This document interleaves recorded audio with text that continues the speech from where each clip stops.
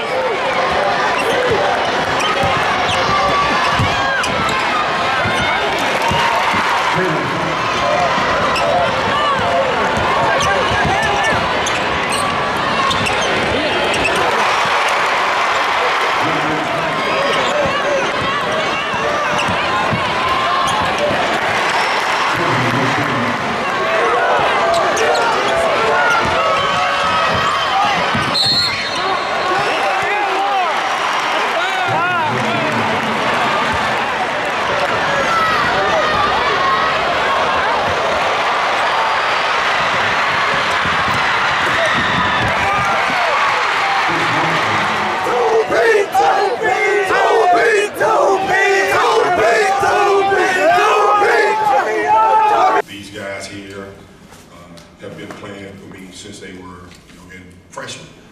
And I can remember all of them, even Caleb, going back and looking at him in junior high and wondering if he was 730 ball player when he come into high school, and he's proved me to be correct. So, I'm glad for him because of the things that he does in other sports. But, these guys are, I got one guy here, all he knows state championships, 1, 2.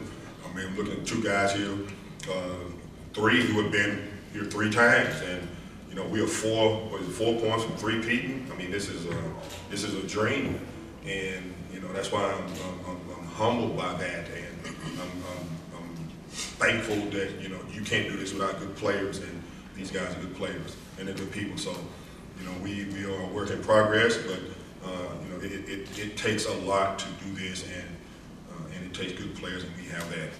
Kalen, for you, I mean, these guys are coming back, but you've just played your last game in a Silsbee uniform on the basketball court. How do you look back at this career, and what has it meant to you?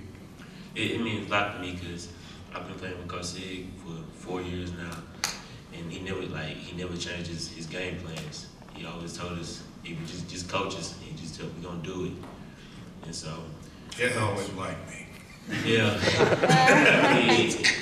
Sometimes you get on our nerves. But at the end of the day, we know he put in countless hours for us and breaking down film and everything. So we just gotta thank him for that. And for me winning my 2nd state championship in a row. It's blessings.